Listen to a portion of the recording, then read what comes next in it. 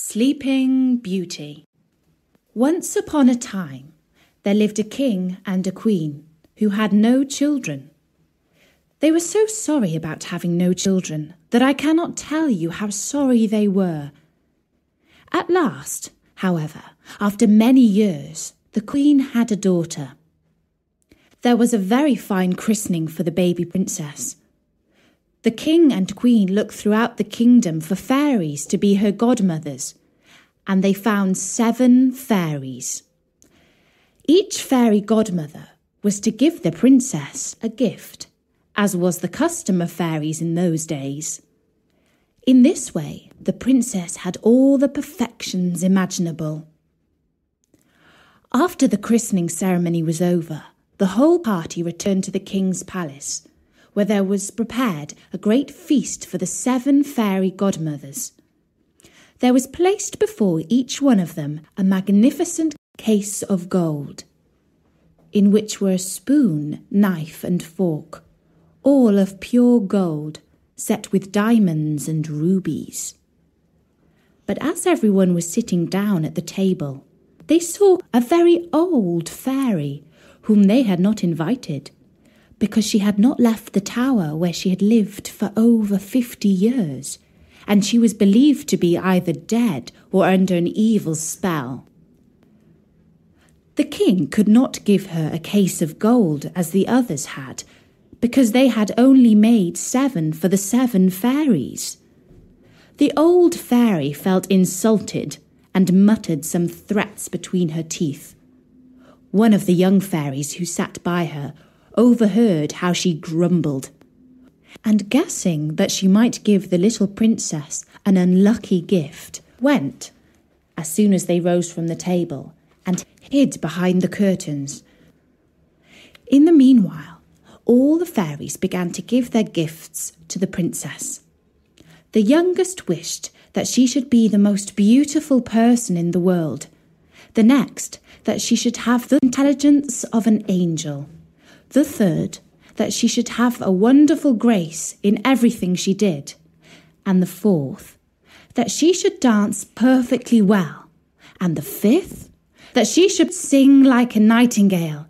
And the 6th, that she should play all kinds of music to the utmost perfection. The old fairy's turn came next, and shaking her head with more spite than anger, she wished that one day the princess would have her hand pricked by a needle on a spinning wheel, and that she would die of the wound. This terrible gift made the whole company tremble, and everybody began to cry. At this very instant, the young fairy came out from behind the curtains and spoke these words aloud. "Assure yourselves, O king and queen, that your daughter shall not die of this disaster. It is true, I have no power to undo entirely what the elder fairy has done. The princess shall indeed pierce her hand with a needle on a spinning wheel, but instead of dying, she shall only fall into a deep sleep, which shall last 100 years, at the end of which a king's son shall come and awake her." The king, to avoid the misfortune foretold by the old fairy, immediately made a law by which everybody was forbidden, on pain of death, to use a spinning wheel, or to have any spinning wheel in their house. About 15 or 16 years later, on a day when the king and queen were busy in a far corner of the vast palace, the young and beautiful princess amused herself by running up and down the corridors and going up from one apartment to the other. Eventually, she came into a little room at the top of the tower, where a good old woman alone was spinning with her wheel. For this good old woman had never heard of the king's law against spinning wheels. The princess said, "What are you doing there, good old woman?" "I am spinning sheep's wool into the thread, so that I can knit it into a cardigan." "Ah," said the princess, That's very clever. I've never seen that done before. How do you do it? Give it to me so that I may see if I can do the same."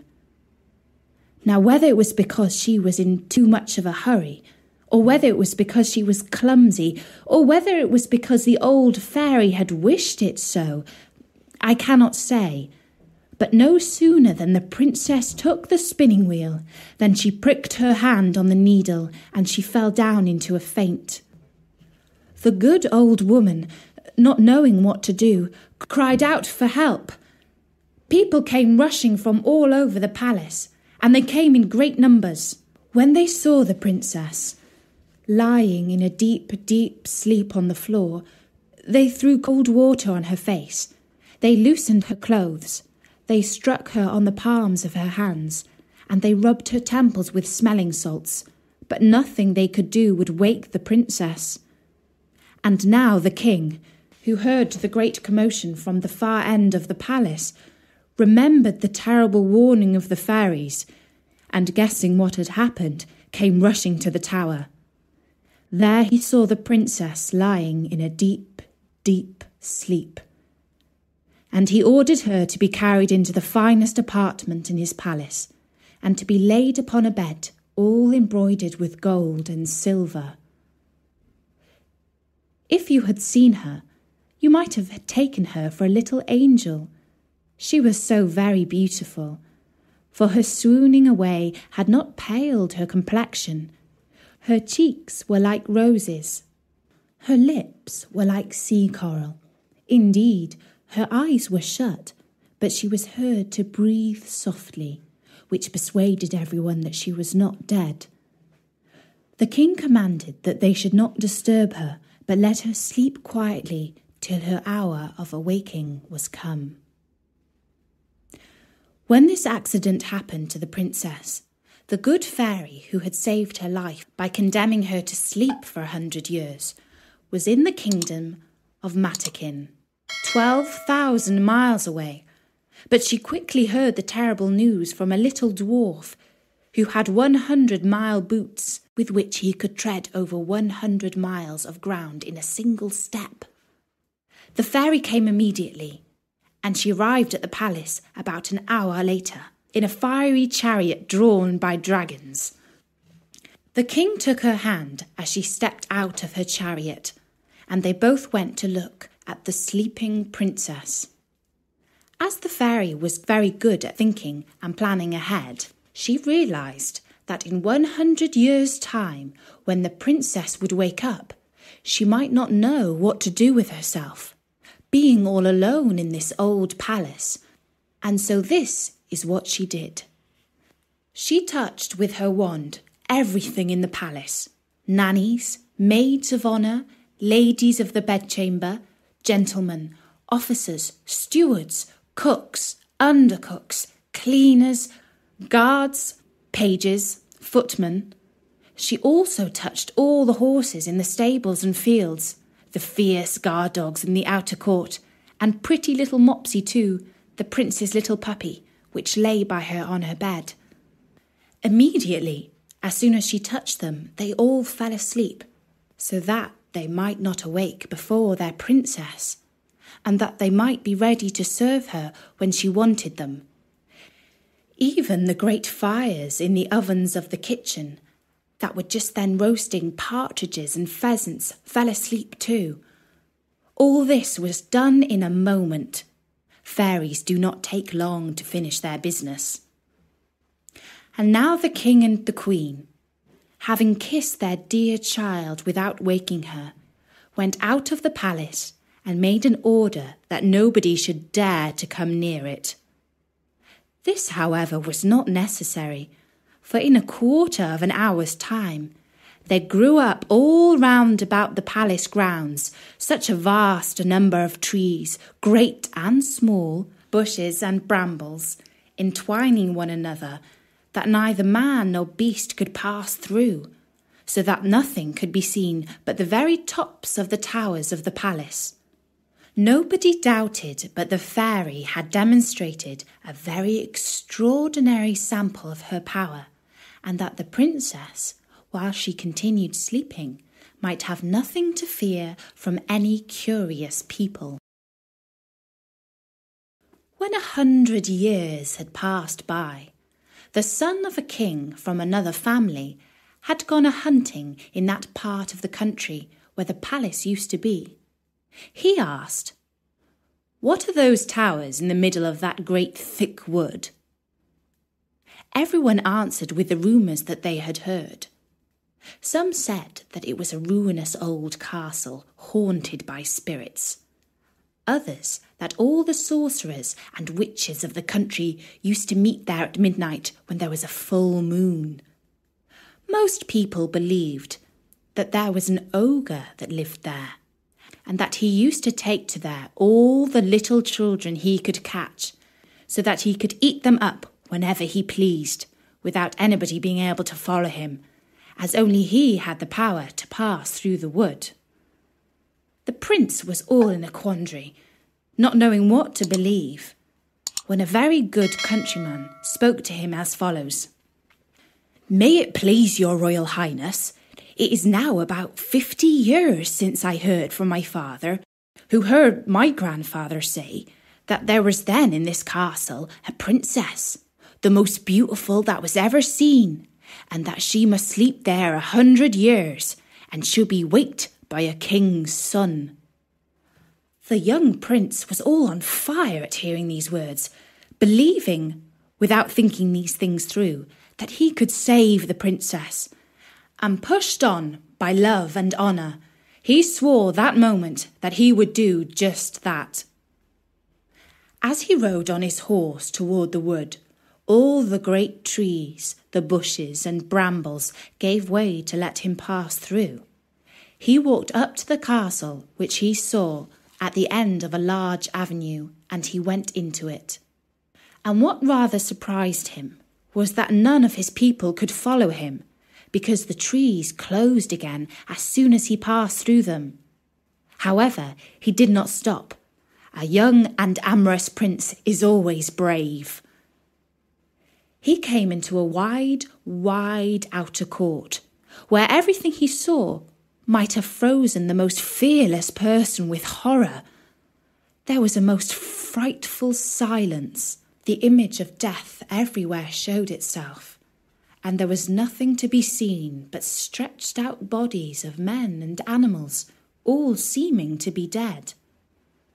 But the prince realised when he saw their red faces and pimpled noses of the guards that they were only asleep, and that their glasses, in which there still remained some drops of wine, showed plainly that they had fallen asleep whilst drunk.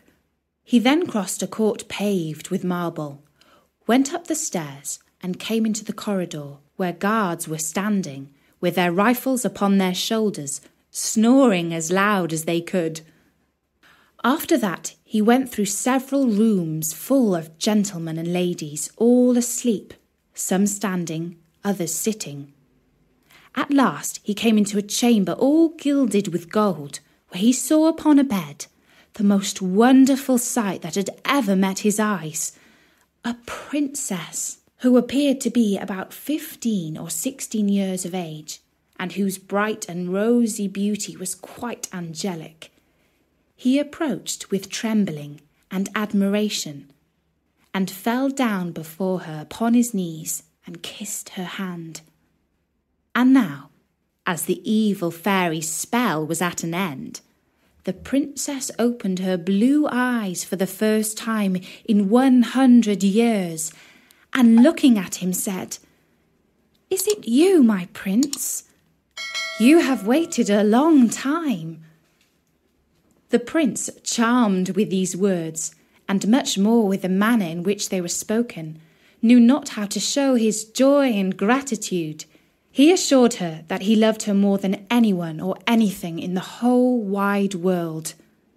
Their conversation did not make much sense. They spoke with little reason, but a great deal of love. He was more lost for words than she, and we need not wonder at it. For it is very probable, though history mentions nothing of it, that the good fairy, during so long a sleep, had given her very agreeable dreams about handsome princes coming to her rescue. In short, they talked 4 hours together, and yet they said not half what they had to say. In the meanwhile, all the palace awaked, and as all of them were not in love, they felt most desperately hungry after 100 years without a bit to eat. The chief lady of honour grew very impatient and told the princess aloud that supper was served up. The prince helped the princess to rise. She was entirely dressed and very magnificently, but His Royal Highness took care not to tell her that she was dressed in the fashion of 100 years ago, like his great-grandmother. She looked not a bit less charming and beautiful for all that. They went into the great hall of mirrors, where they had supper, and were served by the princess's officers. The orchestra played old tunes, but very nice ones, and after supper, without losing any time, the priest married them in the chapel of the castle, and the chief lady of honour drew the curtains. They had but very little sleep.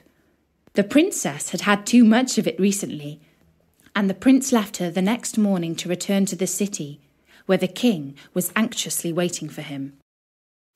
The second part of The Sleeping Beauty. The morning after the handsome prince had married the Sleeping Beauty, he left her and returned home to the city, where his father, the king, was anxiously waiting for him. When he reached home, the prince said that he had lost his way in the forest as he was hunting, and that he had slept in the cottage of a farmer who gave him cheese and brown bread.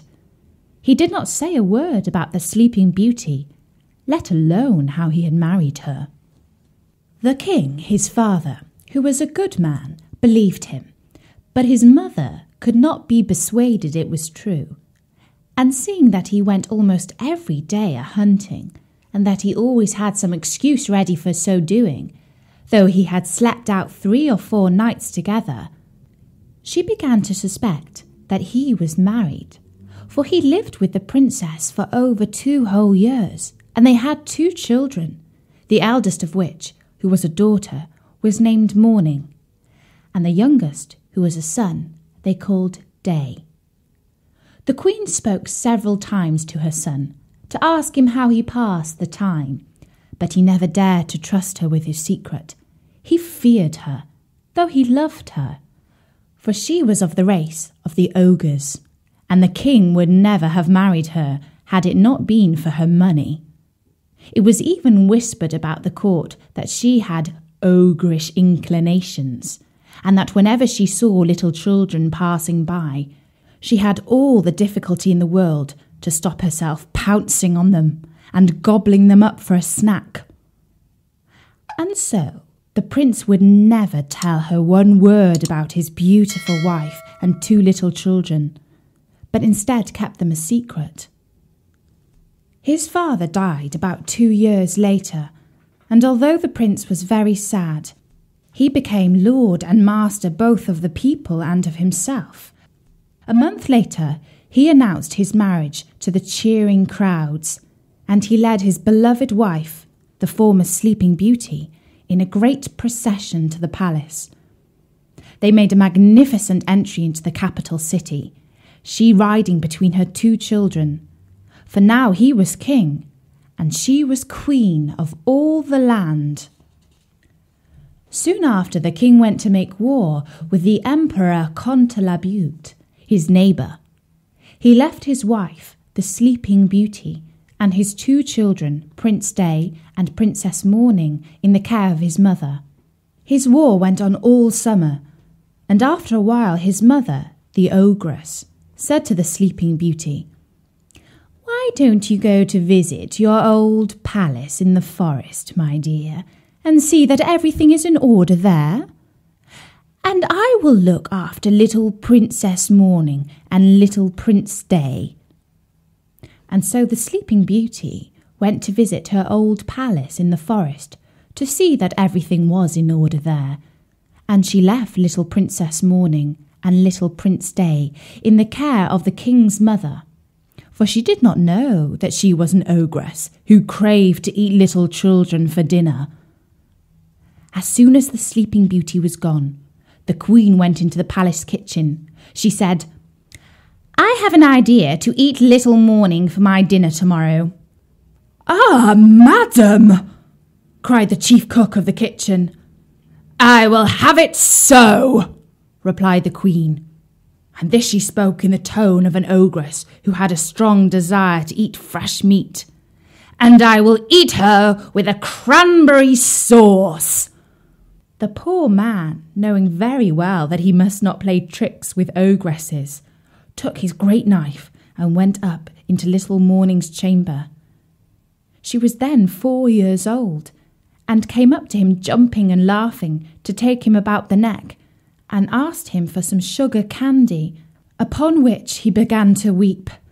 The great knife fell out of his hand, and he went back into the yard and killed a little lamb, and dressed it with such a good sauce that his mistress assured him that she had never eaten anything so good in her life.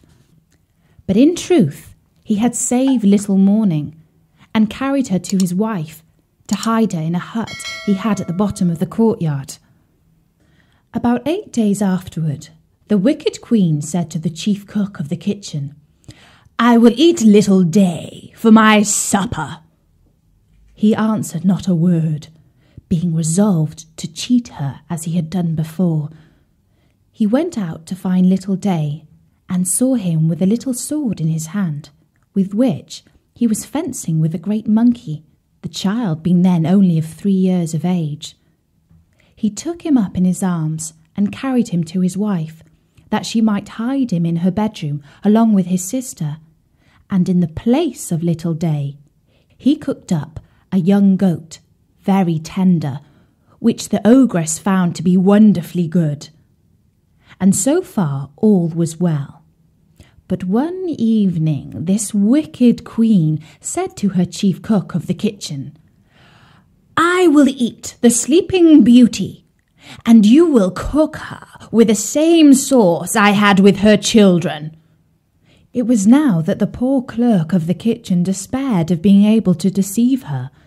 The young Queen was turned of 20, not reckoning the 100 years she had been asleep, and how to find a beast of the size and shape and firmness puzzled him.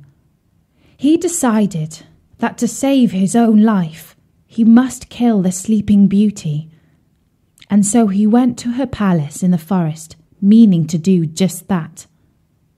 He put himself into as foul a mood as he could possibly manage, and came into the Sleeping Beauty's room in the palace with his dagger in his hand.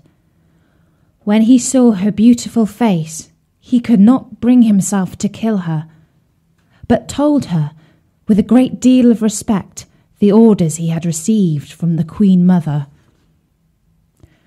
"Do it, said she, stretching out her neck. "Execute your orders, and then I shall go and see my children, my poor children, whom I so much and so tenderly loved." For after hearing of the Queen's orders, she thought that they must be dead. "No, madam," cried the poor chief cook of the kitchen, all in tears. "You shall not die, and yet you shall see your children again. But then you must go home with me to my hut, where I have hidden them, and I shall deceive the Queen once more by giving her in your place a young deer for her dinner." And so he led her to his hut, where, leaving her to embrace her children and to cry along with them, he went and dressed a young deer which the Queen had for her supper, and devoured it with the same appetite as if it had been the Sleeping Beauty.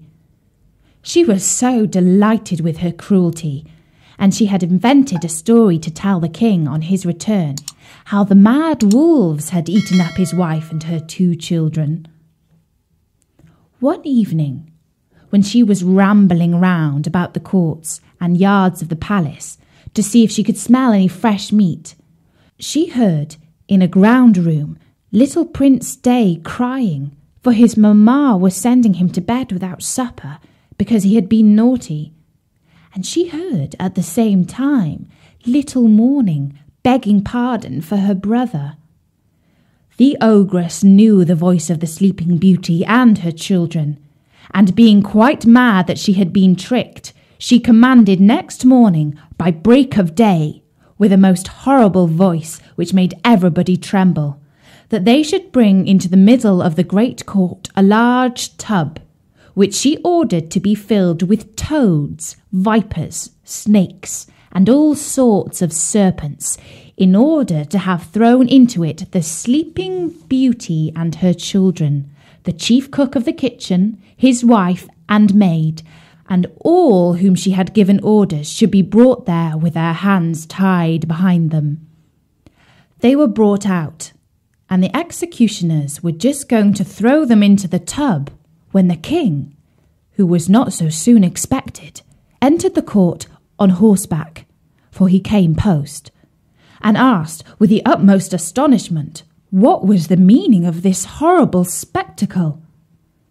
No one dared tell him, but the ogress, all in a fury to see what had happened, threw herself head first into the tub, and was instantly gobbled up by the ugly creatures she had ordered to be thrown into it for the others. The king was very sorry, for the ogress had been his own mother, but he soon comforted himself with his beautiful wife and his pretty children, and they lived happily ever after. The end. I hope you enjoy it. Don't forget to like, subscribe my channel and press the bell icon to get more update videos. Bye bye!